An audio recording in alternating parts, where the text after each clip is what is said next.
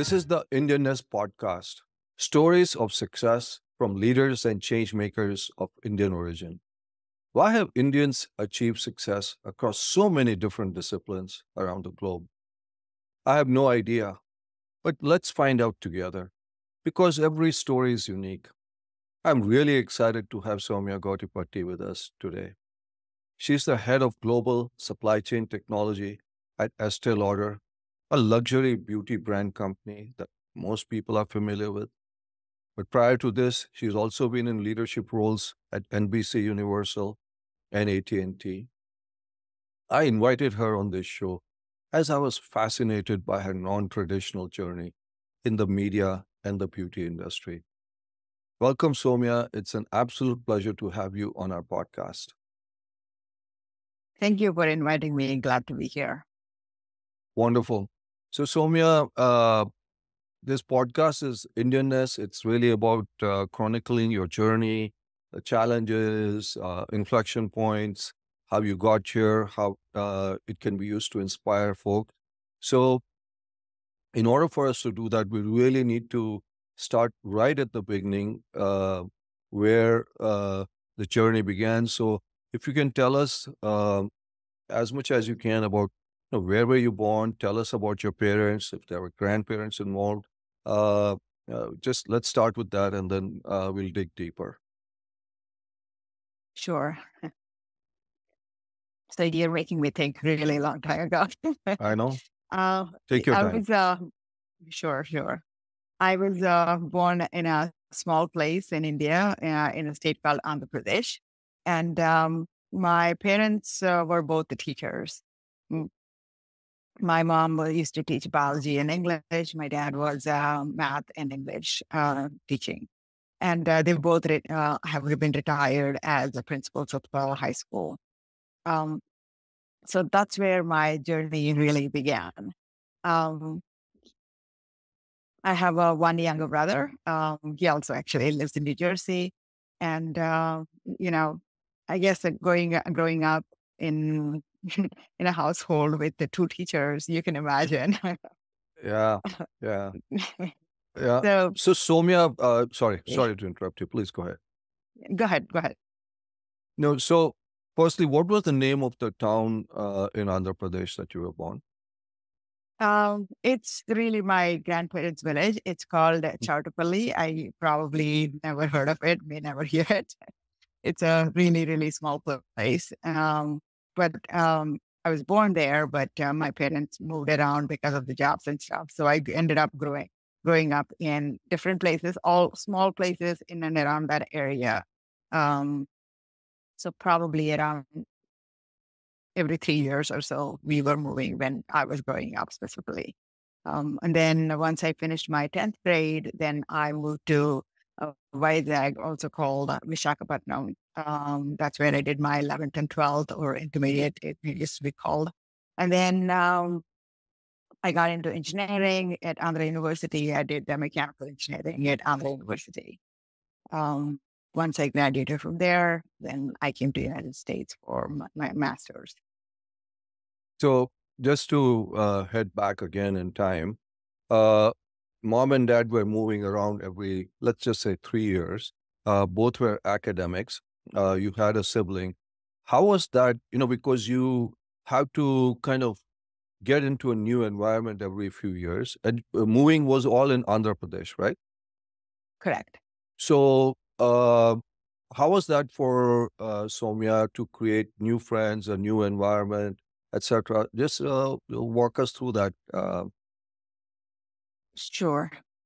Looking back, I guess how they say kids are resilient, right? That was probably true with me. And it did, I don't think it bothered me. At least I do not remember instances where, oh, I'm having a hard time fitting into the school. None of that. Maybe because my parents were teachers. Maybe that helped as well. Maybe that provided that security and additional comfort. So that wasn't, not that big of a deal. But, because my parents were teachers, the household was, we grew up in a very disciplined environment. And, getting lower grades were not an option, right? Not doing well in school was not an option. And um, looking back, I think I'm proud to say I had actually a good, happy childhood. Of Um, course. yeah. Yeah. Um, so, were your parents teaching in the same school that you were going to school In high school, yes. in high school? Not in the elementary level, but in high school, High they were school, teaching. Yeah. Mhm. but not in the primary school. So, in primary school, the medium of education, was it in Telugu, Hindi, English? Yeah, it was the Telugu, the local medium. Um, Okay. So, you were going to school in Telugu. Parents obviously had very high expectations. Um, were there any basically subjects that you were kind of drawn to early on, Soumya? Certainly, math was my favorite subject growing up. I used to really like, solving equations, and even like throughout my educational year, even like when I got into engineering, for example, I hated to remember for long, big formulas. And instead, I even in the exam, I would rather derive the formula myself and work through the problem itself versus memorize. So kind of like I really like the challenge of solving things. So I certainly was drawn to math. So, math was something that you were drawn to. Now, at home, either was mom or dad, anyone helping with homework or working with you at all? Not so much a homework part. They didn't have to help with the homework because Mm. typical, but they would teach me, I guess, so that I could be ahead of the Right. class, or I could keep up and be ahead. I think that's where probably they taught me, and even in summer holidays. Mm. Oh, I used to hate it in those days, but I guess that's probably looking back, that's a good thing. Even in summer holidays, we still had to spend like about an hour or two in the afternoon with books. Folks. Uh, yeah. So it was not really a holiday per se, from completely from books. Yeah, no, yeah, that makes a lot of sense. Uh, were the courses tough, Soumya, in the early primary school? What is your recollection, or was it easy for you? No, it was easy for me. It was It Um, was easy for yeah, you. and that too, I like I said, I grew up in a small places, so Yeah. probably the environment was not like that competitive or you Mm. know what I mean? So because I was always just like several steps Ahead. about, higher than the rest of the kids. So that, yeah, it wasn't a problem. Um, did you make any friends early on in school? How was that? I did. I think the difference is, I had friends, but because we were moving every 3 years or so, I didn't have long lasting friendships. So I don't think I'm in touch with any of my school friends, if you will. College and all, yes, but going back to high school, not exactly, or even elementary for that matter. Um, that's one aspect of it because of the moment, etc. And the second aspect of it is also, um, how do I describe it? I kind of was raised in a quite differently from rest of the girls around me, where most girls, most households in India, especially in those days, they had to pay attention at home, or they were not. Once they got home, they didn't come out to play on the street or like do other things. Whereas I wasn't raised that way. Once I got home, I was kind of free and play and whatever. And then a lot of students of my parents, they used to come home for, I don't know, either as a tuition or like something or the other, mostly boys. And I used to play with them, never restricted in. So because of that reason, yeah, I had like a lot of friends to play with and, do all of that, Right. but not necessarily, you know, Close close bonding. close friends. So these boys, you'd come over for tuitions, etc., and you would play. What would you play? What kind of games were you remember? Like badminton or maybe sometimes the board games or, things Okay. of that nature. Yeah. No, that's great. Uh, so as time went on, you kept moving. Were grandparents at all in the picture here, Soumya? Yeah. My grandparents, my grandfather was very progressive for him. And I think that carried to my parents and, and then to me. Is he was very progressive in terms of he believed in education is the gateway to better life. So he always encouraged his kids and grandkids to focus on that. And so that's how I think we all kind of inherited that mindset, if you will. But they lived a little far away, like a couple of hours from home, my hometown. Um, and we used to go there every holidays, festivals or summer holidays and stuff. So that used to be the main place we used to go. And yeah, that was fun part. And my grandmother actually raised me till I was 3 or 4 or something like that, because my mom was working. And so my grandmother actually raised me. And she raised my brother too when he was young. So you were reasonably close to the grandparents? Yeah, very, very close. Yeah. Yeah. And dad was very progressive. He wanted all the kids, boys, girls, to get educated. Um, Yeah. and especially in those times, that's, a pretty progressive viewpoint. Um, Yeah. and then your brother, what's the difference in age between him and you, Soumya? He's about 5 years younger than me. 5 years younger than you. Okay. Okay. And then you, as you were moving towards high school, um, how did you decide that you wanted to go to Vishakhapatnam, Vizag? What was the thought process there? I mean, there were, I guess, influ- influences. It's hard to explain. Well, so where I was, the village that I was growing up, you know, 10th grade was the last, no, last grade you can do. After that, you got to go somewhere. So I had a couple of options. One, go into a residential college, residential school, and do 11th and 12th, right?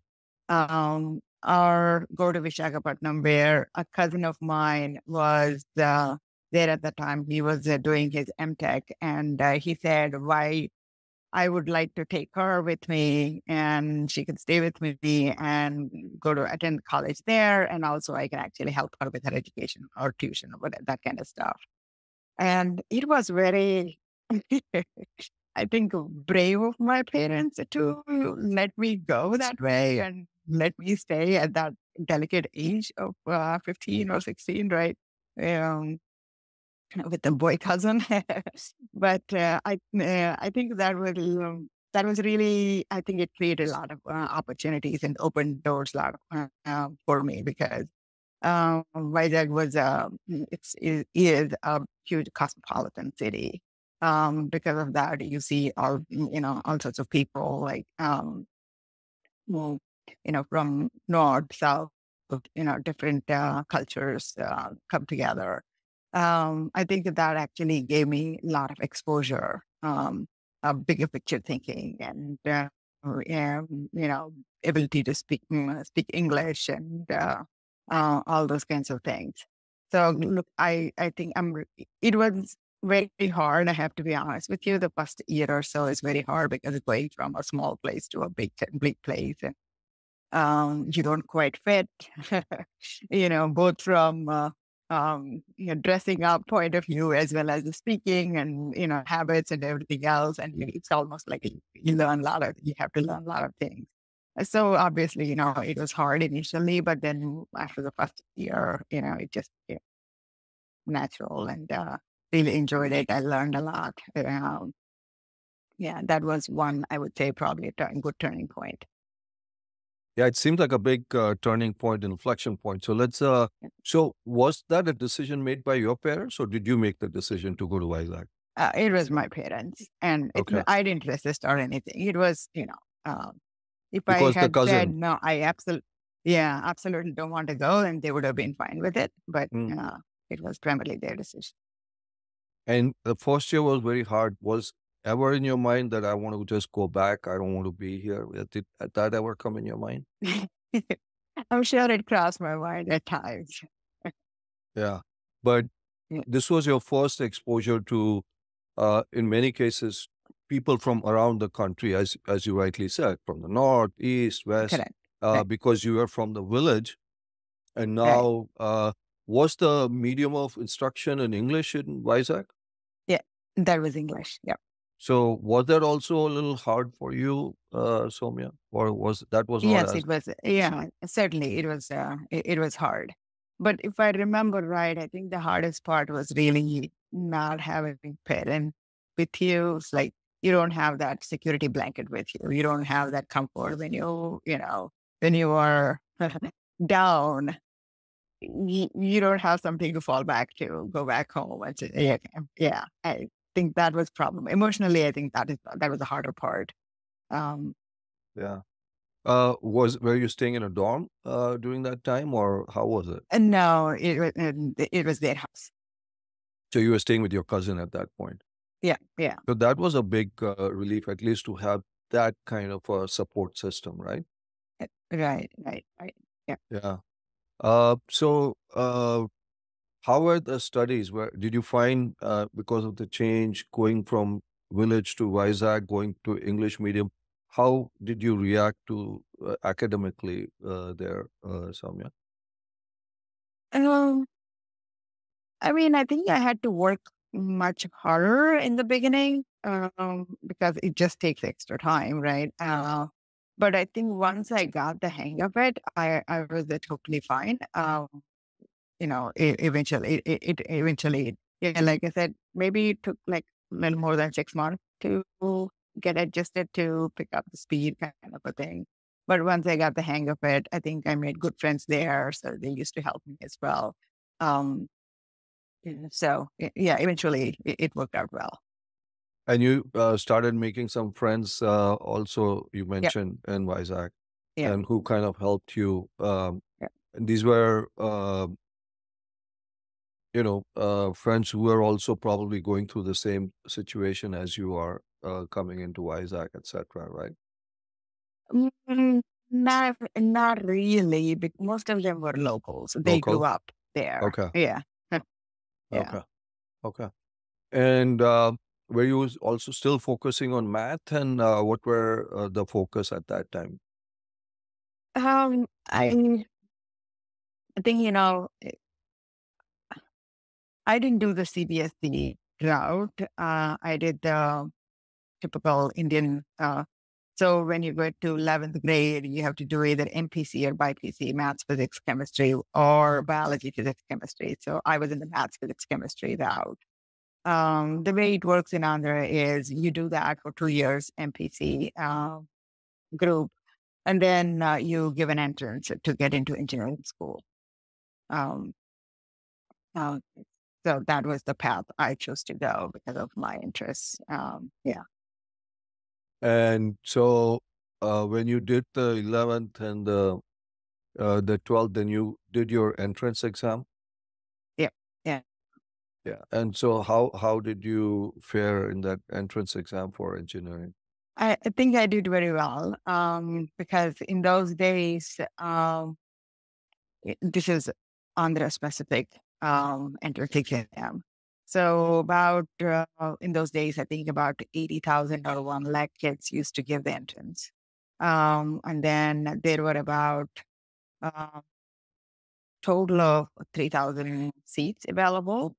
And then out of which about total of 1,000 are from university colleges. The other 2,000 are more private colleges where you pay a lot more tuition and um, it's I guess next level below, if you will. So you want to be in a good college, you had to be in the top 1,000 kind of a thing. So I think my rank at that time was like 600 or something like that. Um, Wow. yeah. That's pretty good. Um, so then you got you were 600 out of, I don't know, what, 3 lakh people. My gosh. Uh, 1 lakh. 1 lakh. Okay, well, Yeah. that's Yeah. still, given the things that we think are competitive here, that's pretty impressive. So then you got admitted into an engineering college. Which engineering college and where? Vizag? In Vizag? Andhra University. Yeah. In Vizag, Andhra University Engineering College. It's a Okay. university college. Uh, And what area did you pick? What did you have to pick a specialization? yeah. I did mechanical engineering. Mechanical, because at that time I think Yeah. everything was kind of mechanical. Was the big Right. thing at that time. Yeah. I mean, computer science and electronics were also actually, they were the top priority. Hmm. But my rank was 600 high. So you couldn't get That was not available for me. Yeah. The next option is the mechanical engineering. So mechanical. that's how it went. Yeah. So then you joined Andhra University, the mechanical engineering program. Uh, uh, how did mom and dad react to you doing the mechanical engineering work? Was that did they say, hey, uh, were they supportive of that? Did they want you to pick something else? No, they were very supportive of it. They didn't have any concern. They were like, if that's what you want to do, that's what, it's up to you kind of a thing. And they also know that eventually it's not end all be all, right? So along the way, you choose the path that best suits you. So as long as it's engineering education, once you have the good foundation, then you can do different things afterwards, depending on, what you like. Well, that's great. So how was Andhra University when you joined, academically, socially? Tell us a little bit about, because now you're going from a school, even though it was high school, to, now you're going to a bigger pond, or maybe a little bit of a larger lake more than a pond. So, Right. Actually, that would actually turned out to be much easier for me because by this time I was a local in Vizag. So, and many of my uh, uh, cohort is they are like from different places. So that gave me comfort. I'm much more confident now because I know the place really well, all of that. And academics, they were fine. It's their, I mean, there are some tough exams and not so tough. It's a mixed bag. That wasn't a problem. But one thing I think that was I wish it was different, but like because it's mechanical engineering, and I was in a way lucky because we were at least two girls in a class of 35. Um, wow, only two girls in yeah, the whole class. yeah, Wow. only two girls in the whole class. So that's the tough part, right? Because yeah, you just don't have enough of that interaction, and in those days, it's still boys and girls are separate, and like not as much of an open society at that time. So that's one thing I felt like I didn't get a full experience of college, enjoying the college because of that. Um, Mm. So is that more socially, academically, or both? it's socially. Yeah, academically, there was no issue because it didn't really matter.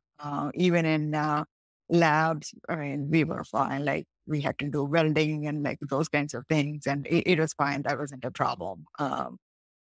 And I'm generally um, more on the adventure tomboy side anyway, naturally speaking. So that didn't bother me. It was more socially.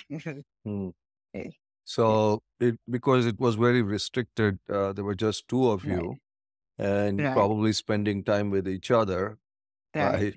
by by force, choice, whatever you want to call it.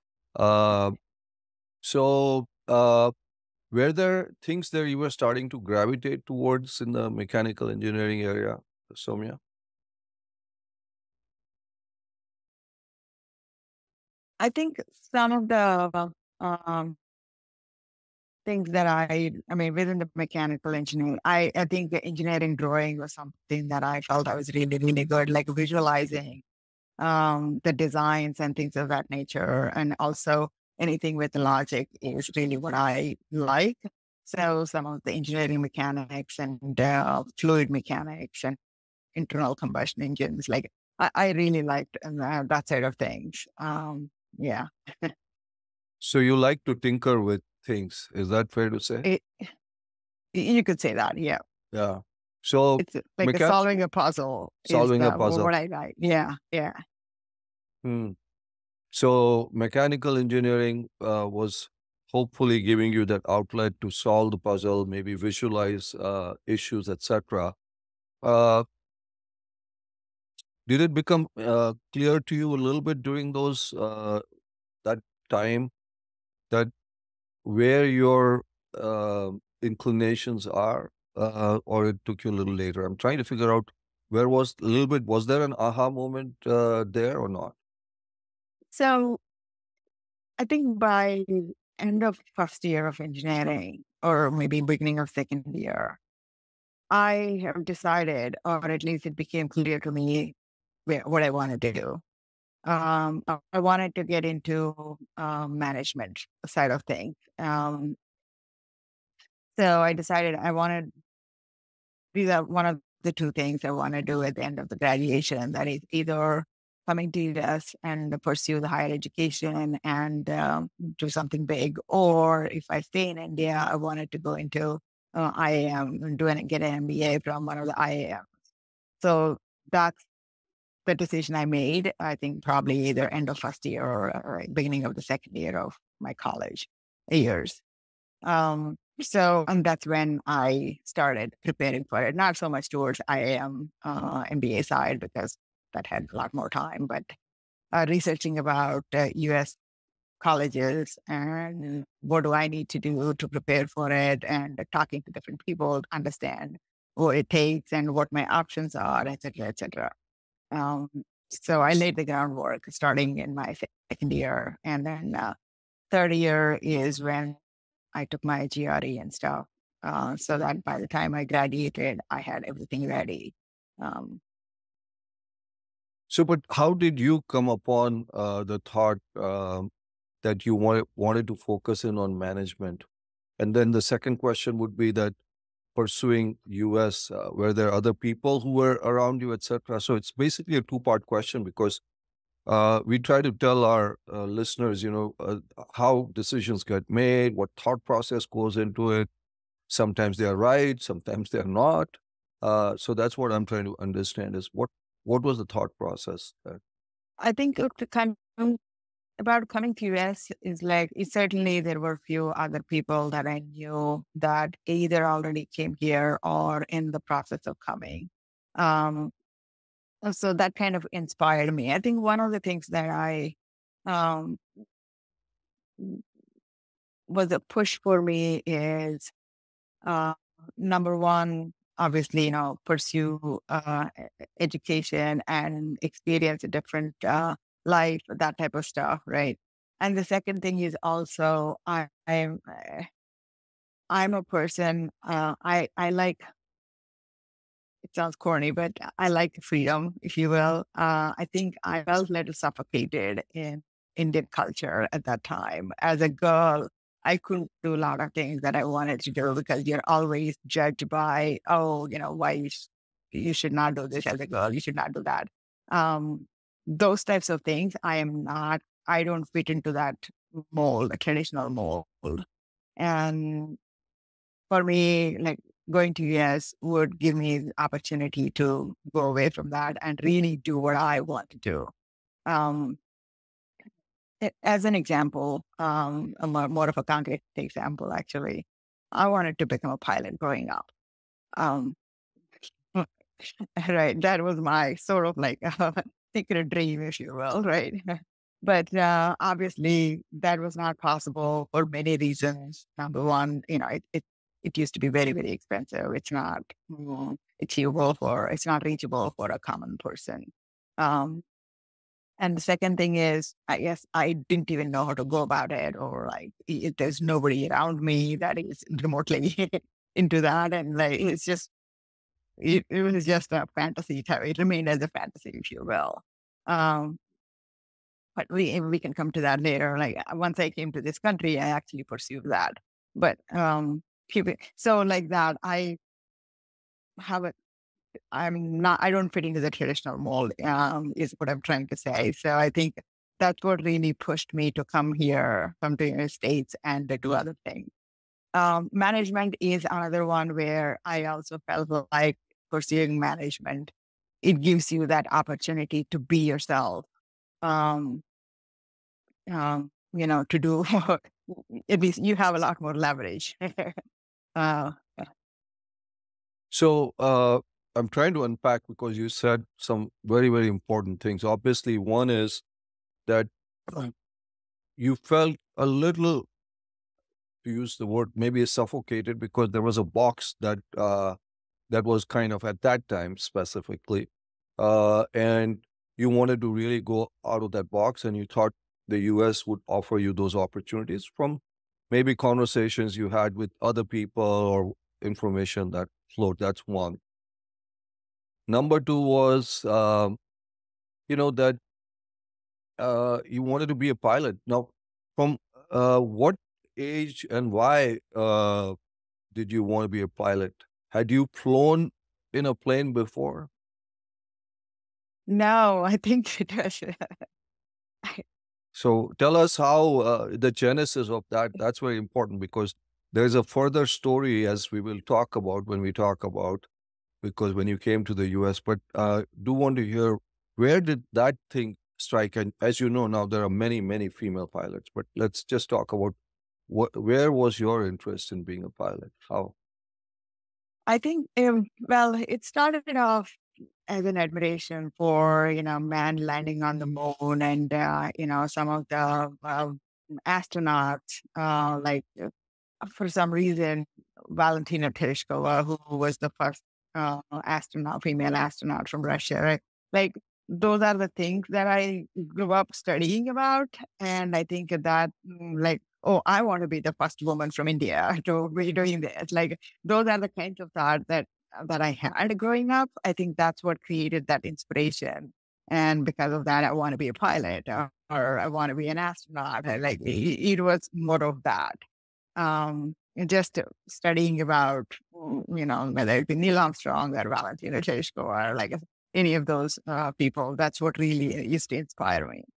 Um, So breaking the mold, maybe trying something unknown with what some of these astronauts had done, and maybe flying a plane also is sort of a freedom too because you are going up. Obviously, some people are scared, but maybe that's what was kind of interesting for you, Soumya. Yeah, no, and then you mentioned about management. That management would give you a lot of freedom. So if you notice, Soumya, the word freedom, breaking the mold, comes across you in many ways. Breaking the mold is also about freedom. Flying, also in some ways, as astronauts will tell you, it's about freedom. Management was about freedom because maybe you felt a little restricted at that time in India or maybe in those circumstances. And then, what about your parents? They were supportive of you going into management or going into to the US, etc. yeah, absolutely. My parents, like I said, because of my grandfather's influence, my mom and my dad were also very much like that. They were very progressive. So they never restricted me at home to do things this way versus that way. I remember growing up, like my mom never told me to come and help her in the kitchen. She never ever asked me to do that. I didn't learn cooking growing up for the most part. um, so I had that freedom at home per se, but when you step into the larger society, it's different. I still had to conform to the norms and probably, that probably I felt a lot more constrained because of that or restricted because of that. But my parents were extremely supportive. And in fact, when I was coming to US or when I made the decision to come to US, a lot of people told them, like, how are you sending? She's a girl, not married. How are you able to say, why are you sending her? It's not safe, or like, aren't you worried? Um, a lot of different, it's going to be expensive and all those things. But my parents were like, she has the opportunity. She got the opportunity and she wants to go, and we want to send her. Um, I think this will open up a lot more doors for her. So we don't want to stop it. So looking back, sometimes I think about this. When I at the airport, I don't know, I was very excited to come, and they were also excited to see me off, but we didn't cry or anything. We just said goodbye very nice, cheerfully Wow. into each other. And right now, if I have to send my daughter away, I think I would Yeah. cry. You've got tough parents, man.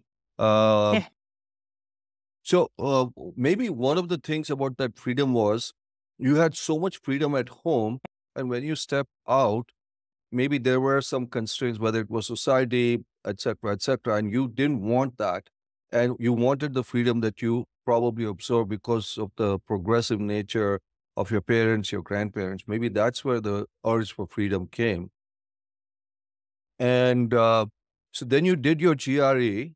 So tell us, and you did your GRE and you got admission in which college? And then we'll come to that So I went airport to scene. Sorry, go ahead. I went to North Carolina State, NC Okay, State, NC State. in Raleigh. Yeah, Wonderful. Jim Valvano's university, right? yeah, Where that's right. Wow, you know him. of course, he's just an incredible man. Unfortunately, he passed away, but he made that improbable talk about of all the. I mean, I can talk about that. It's a separate podcast, but so you came here. You got admission in NC State. You left the airport. Mom and dad they waved you goodbye. You said goodbye because there was no issue. And then you landed in North Carolina. Did you have any Yep. friends, relatives, etc.? How was that? Yeah. A friend was there. Somebody we knew very well. Like, he received me, and then there were a lot of other Indian students as well. So we just roomed with somebody. Like any place, like anything. First semester was obviously extremely hard. You come here and it's cold to start with. You probably went through a very similar experience yourself. I think all of us went through at some point. A cold, and the language, to some extent it's English, but still it's quite different, and the way of teaching, the classes are quite grading, and all of that is different. And then you also have to look for work, part-time work, and juggling a lot of things. It was certainly hard. I would be lying. I would be lying if I didn't. And then, first semester was, my dad paid for it, which was good. But, from second semester onwards, I had to fend for myself. So, which puts like because I certainly didn't want to go back and ask my parents for more money. um, so that's another thing, looking for some kind of assistantship, and, like working part time. Like, it was, hardship, going through. But I think that those are all the kinds of things that make you stronger. You learn from it, and that's what builds a character. So, um, Yeah. So how did you find? I mean, the first semester, dad paid for it. Mom and right. dad pay for it, but you also knew the clock was ticking, and you had to find an assistantship. And there are many people looking for assistantship, students from all over the world. So how were you able to find it? And tell us a little bit about that. It was, I guess that talking to, I think that that's where value of networking, uh, uh, I became aware of value of networking, How probably, how But by because talking that's to, an important lesson for our guests, for our listeners. Sorry, go ahead. right, right. So, like, how do you find which professor has what funds and, which department and all of that, right? Like, there is no, like, nothing is posted anywhere in a job board or anything like that. You really have to know through somebody that knows the information. So by talking to other students, they say, oh yeah, this department got recently these funds from, I don't know, DOJ or whatever, right? Like, maybe you should talk to that professor. So like that, you kind of gather the information and then you go talk to different professors and you give your pitch saying that, hey, I have these kinds of skills and I would love to work on your project. Hey, is there an opportunity? You talk to 10 of them and, if you're lucky, one will accept you and take you under their wings. So I think that's how that happened. But, like anything else, it's like knocking on a lot of doors and finding that right information and pursuing it without getting discouraged whenever you hear a no. Yeah. So it was knocking on a lot of doors, but not giving up because you were just in your second semester and, just 4 or 5 months away from leaving home, and you didn't get discouraged. You were, in fact, probably in a sense of urgency, right? That I've got to get this Yeah, internship absolutely. because, yeah, Right, absolutely. Because going back is not an option at that no. point. And not paying tuition is not an option either, Correct. because you Exactly. have your visa situation and all those other good things that happen. Right. So you were able to find someone who, Mhm. uh, took you as who was that and how did that happen? So at NC State, there was this department, textile engineering department. Which is a big one Um, in NC State, by the way. They're very yeah, well known right. for textile. Right. Yeah. You seem to know a lot about NC Yeah, I State. know That's NC cool. State quite a bit. Yeah. Mhm. Yeah. So one of the professors there, they got a lot of funding that year. Um, and my concentration has been industrial engineering. And so there was a project that was combination of industrial engineering, joint project between industrial engineering department and textile engineering department. So I was able to join that. He joined that project through that professor. Um, and the thesis, the concentration was around, um, you know, forecasting for apparel companies and things like the optimization, um, design of experiments and that type of stuff.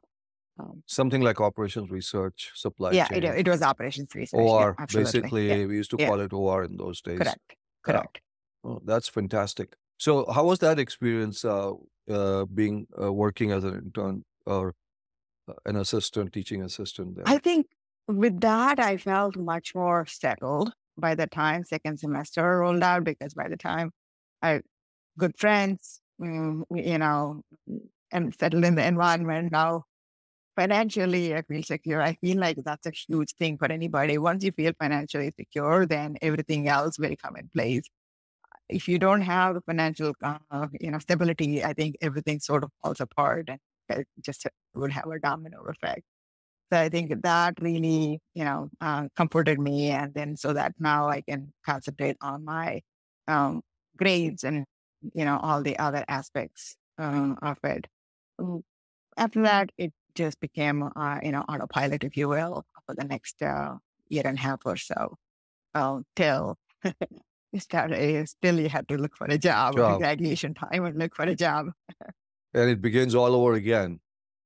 That's right. So, how was it? So, let's say you graduated, Mhm. and how was that experience? And then looking for a job, Soumya, tell us It uh, was, what uh, happened? it, I mean, this was in 1996. Um, just coming out of recession, I think job market was just about improving. So it was kind of a mixed bag, if you will. I probably sent out 50 or 100 resumes, and finally, um, AT&T actually reached out to me And that's how, I joined AT&T. Um, I- Either through internet, I don't remember exactly how it all happened, but I got a call from AT&T and said, "Would you be interested in it?"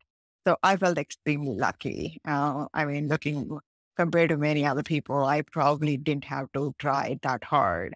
I got the job while I was still in school before I graduated. That is a tremendous, tremendous comfort, Yeah. right? Yeah. Uh, Now, AT&T, where in North Carolina, New in New Jersey? Jersey, New New Jersey. Jersey, yeah, Bell Labs used Bell to be Bell Labs. Labs, yeah, That's a great institution, one of the best research institutions. So, right. what were you hired to do there, Soumya? I was hired as a process engineer because of my operations research background, and because also, you know, by that time in my cohort, in that year time, we were all computer savvy. Most of us knew programming, database design and that type of stuff. Even though I was industrial engineering operations research major, but we also acquired these skills just because of the timing, if you will. So I think that kind of combination was attractive for a role that they hired me for. So I joined as a process engineer, and the job was to um, one was like do simulation modeling and optimization for call centers. The queuing theory and all of that, like do simulation modeling based on number of calls coming, like that kind of stuff. Similar other projects were optimizing the process for their product development. Um, yeah, it was that type of stuff, and along with some web development and things like that as well. Um, So, how many years did you stay in AT&T? I stayed there for a long time. I think I was there for 15 plus years. Wow. Uh, Yeah, But doing different things, right? Not the same thing. right. I would say, I think on an average, every 3 years or so, I changed a role in AT&T. I think that was a good thing. That was a good thing about AT&T because it is so large that you can move around, and it's almost like starting a new job every time because, depending on the job you take, obviously. Uh, so I feel like I owe a lot to AT&T because I joined there as a fresh graduate, right? No industry experience, etc. But AT&T was such an institute um, for not only for the research, but the management principles and leadership principles and organizational dynamics and all of it. It really was an institute. So I picked up many of skills that are so useful to me today. I think I picked them up there, and I feel like I was trained well in that company. Mm. So, another inflection point, would you say that getting hired by AT&T and the Yeah, opportunities absolutely. opportunities you got Yeah, because every few years you were kind of moving around learning different skills that kind of built your foundation. yep, absolutely. That was foundation was, I think, super critical. It really built my foundation, and also technology wise, because AT&T is such a technology company, they're always on the cutting edge. So because of that reason, I was able to move with the times in terms of technology advancements. Um, I joined as a process engineer, but then a couple of years later, I moved into IP network, where IP networks was just coming. Before that, it was like ATM and frame relay, and then IP network. So I was part of the team that built IP backbone for for the company.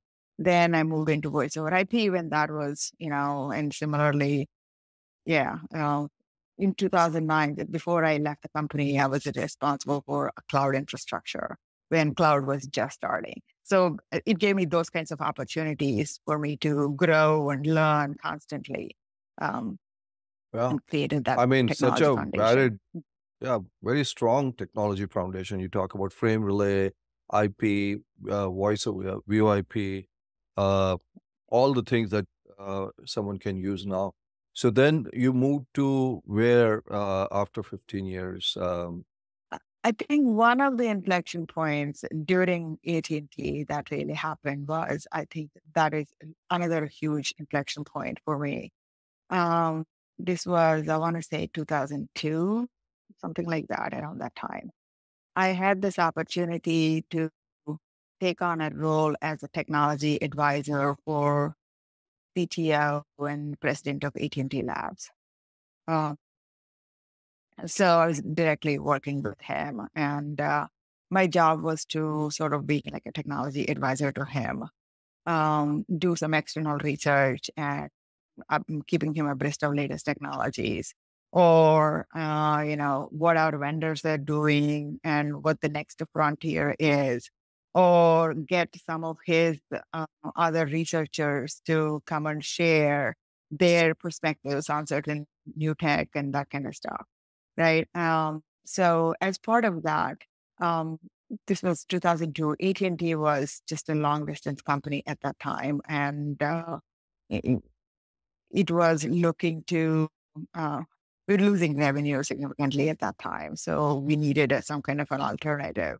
Um, so our charter was to research alternative, last mile alternatives, like how do we get to the home last mile, right? Because AT&T didn't have access, like Verizon and the other Bell companies had it. AT&T didn't. Um, so I was able to lead that project, work with obviously his direct report team, and put together a strategy, last mile strategy. And we went through 10 different technologies, from power line to Wi-Fi to, voice over IP, and, many different line of sight, and like, many different things, 10 different assessing the ROI and all that kind of stuff, big strategy document. And he presented to board of directors at that time. And because of the way things were, there was no silver bullet, but we felt like voice over IP was the um, way we need to invest. And he presented that strategy and our recommendation, and the board of directors approved it and said, yes, let's go invest in voice over IP. And then because of, I did that whole, I was leading that whole thing, and I was like, just go and implement it. So then I left that role and um, moved on to actually implementing that voice over IP strategy, actual implementation of it. So that whole experience was like phenomenal. I don't think you can pay enough to get that type of experience, because I was, at a young age, seeing how the C-level executives work, and the thinking behind the strategy, what all the things that matter. And like, I got the direct exposure of it. I think that was, invaluable experience for me. That really changed my thinking going forward. Phenomenal. I mean, because you were out there researching, finding out what's going to happen in the future. Uh, Right. and then you are feeding that information to C-level executives. I mean, it's priceless. But how did you go out and ask for that position, or did they come to you? How did you get that very, very critical position in your career? I think when the opening was happened, when um, my VP at that time was his direct report, and he became aware of the opening, and he recommended for that. Wow. That's how I ended up. Well, you must have done a great job for him to recommend. So, but a very critical inflection point, because it gave you tremendous exposure, especially in voice over IP, which even now is a key aspect of telcos right now. Uh, so that was another big inflection point. So now, uh, when you moved from AT&T, what happened? Uh, Tell us a little bit about that. How did that come across? um, so I go back a little bit. So I did the voice over IP, I think 4 or 5 years or so. And I was kind of like stable, going on an autopilot, if you will, because things sort of settled and all that. And then You my don't husband like and I, we you just, don't like autopilot, Soumya. Sorry, go no, ahead. I don't. Yeah, I know, I I get very know. bored. I quit. We can figure that out. Sorry, go ahead. You like pilot, but you don't like autopilot. How about that? Right. Sorry, go ahead. Sorry, go ahead. So my husband and I, we decided to start a family. And then, I became pregnant. And interestingly enough, after that, I panicked. I'm like, oh my God, you know, uh, always wanted to go to business school to get an MBA, and I didn't. Now I'm going to have a kid, which means my life is over. I will never be able to do this. I panicked, and my husband, he's extremely supportive, great husband. He said, "No, don't worry about it. We'll figure out a way to do it. If that's what you want to do, we'll figure out a way." So, we so during my pregnancy, I started preparing for GMAT and stuff. So I used at one time, because these were like a 3.5 hour exams, practice exams you take, right? And sitting here with full belly, I used to think, oh my God, what's wrong with me? People in my situation would just go out, eat and enjoy, get pampered. And here I'm actually sitting and taking 3.5 hours exam. Like there's something wrong with me, right? But I went through it and applied and got into a Columbia Business School. Decided to Yeah, decided to do an executive MBA because it's a weekend program so that my daughter was 5 months old when I started the program. So that was, I don't know what to call it, but it's a very interesting period because I was working full time and I had a baby at home and I was Baby. going to school over the weekend. Um, Wow. It's I hard don't enough to ask me manage how I one. Hard enough to manage one. You were managing three. So how was that? Tell us. How did you manage that? um, I have to, give credit thanks to my family, my husband and his parents also moved in with me at that time to support us. So my mother-in-law was at home, so I had the good family support. I think that really helped me quite a bit. And my husband was supportive. And in AT&T, I had a big enough team and it was kind of running on autopilot. So that also helped a little bit. I think timing wise, it actually worked. The logic with my husband I came up with is maybe convenient logic. I don't know. When the baby is small, all they really need is somebody to feed them and change them. It doesn't matter who it is. So as long as it's baby infant, we're okay. But as they grow, then you need to be involved as a parent and you need to do, you want to be. So that's how we kind of came up with, okay, maybe this is actually not a bad time because we're going to have a support system anyway. So Yeah, let's just take that's advantage of true. it. That's true. So then you did your MBA. How was that Yeah, experience? Did you enjoy the experience at Columbia? yeah, very much enjoyed. I felt like for the Case first study time in method? life, It was yes, case case study? study. Okay. Yeah, Columbia, I guess maybe most business schools are case studies.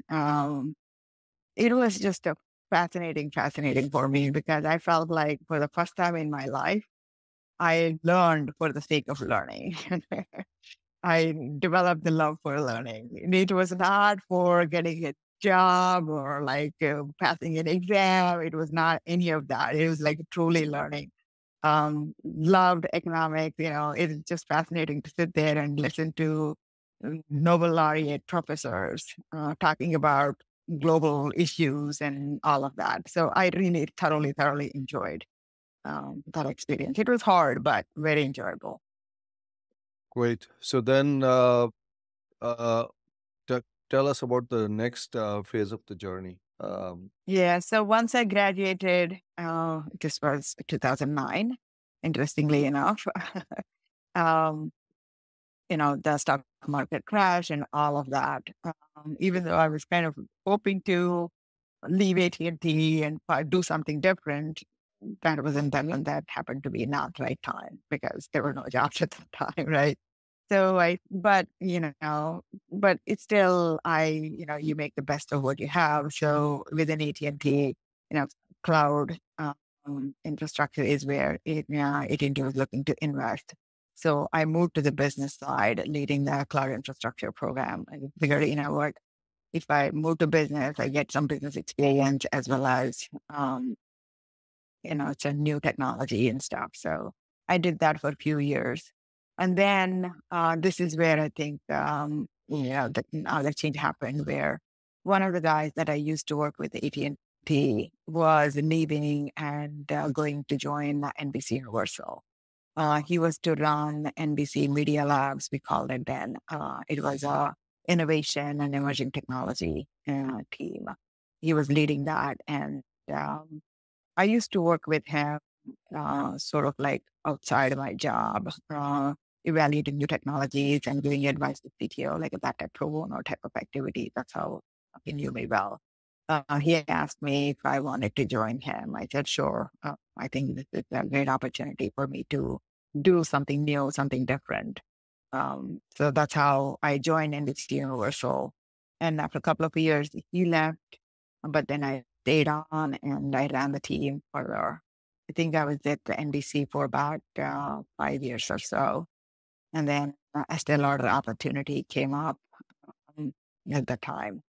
Um, then I said, okay, yeah, you know what? Yet another different industry, different thing. Well, let me go try that. But you're not worried that this is not an industry you don't know anything about per se. Yes, it is tech. It is supply chain, which is stuff you know very well. So, well, it is exciting. It is beauty. It is fashion. So who the hell can say no to Estee Lauder? But thought process in your mind when you made a decision, because it helps inform our guests also. See, I mean, it- for me, taking chances is part of my life, part of life, right? If you don't, then life is too boring.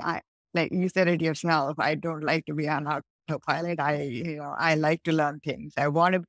This is what I actually tell my team and anybody. Like when you get up in the morning, you want to be excited to come to work, and you should look forward to coming to work and do work. The day you don't feel that, it's time to change.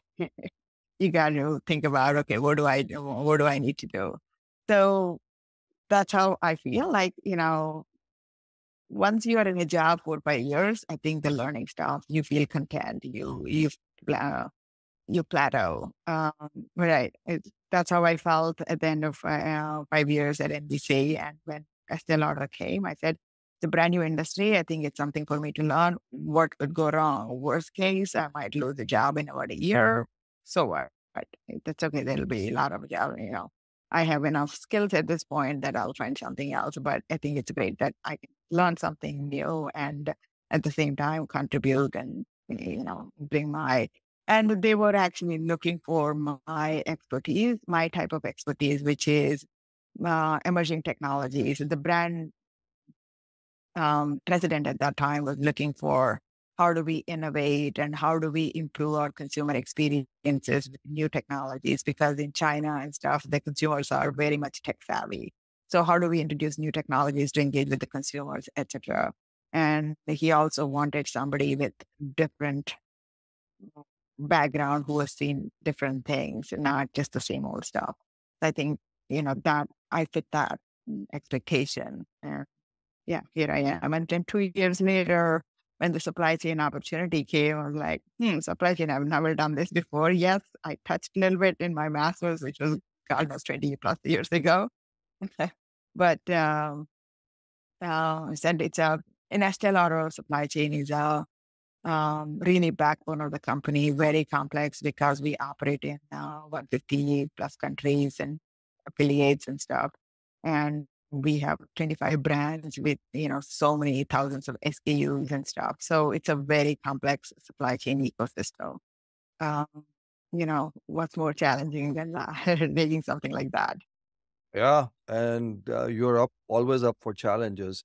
And I think so. The message to the listeners is don't let yourself hit a plateau. Make sure when you wake up, you're excited, no matter what it is, work, nonprofit, etc. You're excited and challenged about what you do. I think that's what you're Yep. saying. Yep. Absolutely. So it's been an incredible journey, Sowmya. So I wanted to ask you just a couple of questions that when you look back, you know, um, can you talk about a few of your favorite childhood memories? Um, I mean, there are a lot, but if I have to probably summarize, it would be, going to my grandparents' village during holidays, hanging out with cousins and friends when we were little. I think that was definitely one of my favorite memories. And another one is, where I come from, Sankranti is the biggest holiday for us because of it's a mostly farming community where the crop comes home at that time, and it's kind of like a Thanksgiving in a way, right? So it was big, and we did like 3 days of celebrations and different thing. It's like a month of different things leading up to it. It was, that's another my favorite memory of the things that we did during that time. Um, So being with the grandparents and Sankranti, which is, if I'm remembering, it's January 14th is when Sankranti happened. It's a big, big thing, spring festival, different ways celebrated. So those are great memories. So Somya, when you look at Somya, who was looking for a teaching assistantship at NC State, going professor to professor. Her definition of success at that time probably was, if I get a teaching assistantship that I don't have to pay for tuition, that's my definition of success to today. I presume your definition of success has changed over time. yeah, absolutely. So, what is your definition of success now over a period of time now? Yeah. So, like you said, it was originally getting the assistantship, right? But then later on, it became about a promotion or a title, better title, or like a better job, that kind of stuff.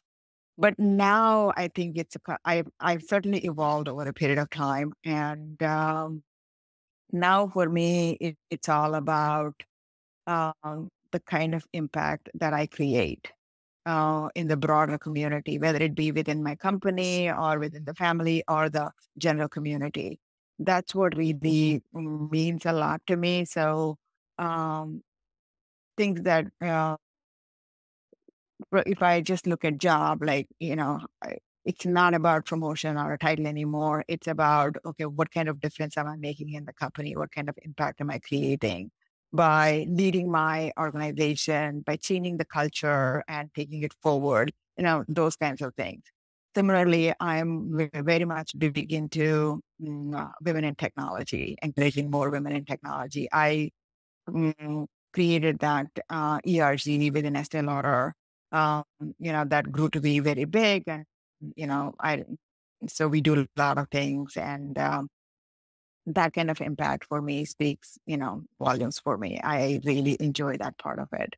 And similarly, in general, encouraging kids in STEM fields. And I am on the board for my daughter's high school.